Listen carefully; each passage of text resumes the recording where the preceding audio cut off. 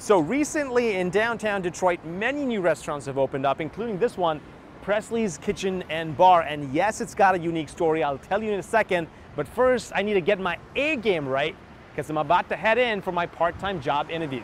On Woodward and Park, 3 bennies all day. I got 2 right here. this Americana-style food hotspot is open 7 days a week. Someone's gonna find something that they love here, no matter what. Around 70 employees work here, and I might be the new addition. You think I could be hired? Here's my resume. What do you think? Maybe. Maybe. Yep, that could be my new boss. 10-year-old Presley Davis is one of the owners. Don't believe it? Just ask her dad, Brandon.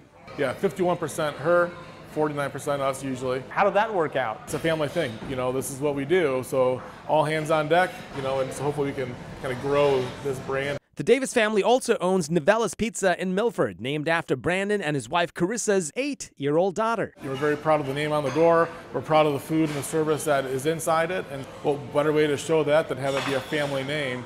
From cleaning silverware to arranging sugar caddies, Brandon says his little princess gets the job done.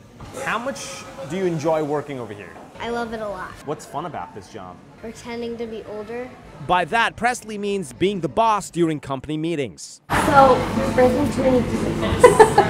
I'm so sorry. And cups. I'll do better. She always has wanted to help out. School's off and we have to be here. Well, you're coming with us, and if she's sitting here, she'll always want to do something. Why do you think it's important for kids of Presley's age to get involved in the family business? It's work ethic. If you're going to do something, it's got to be done right.